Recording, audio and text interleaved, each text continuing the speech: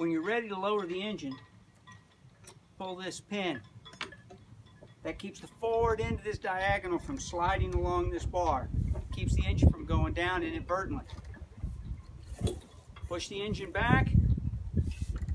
Let out on your block and tackle. The weight of the engine will carry the mount all the way to the bottom. Install the pin. The pin being in here keeps the diagonal from sliding backwards when you go into reverse. Keeps the engine in the down position.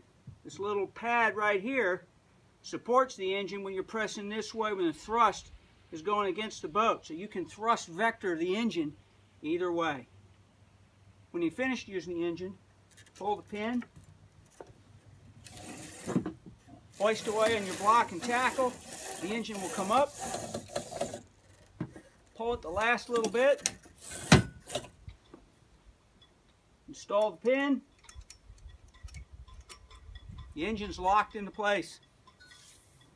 You're ready to sail.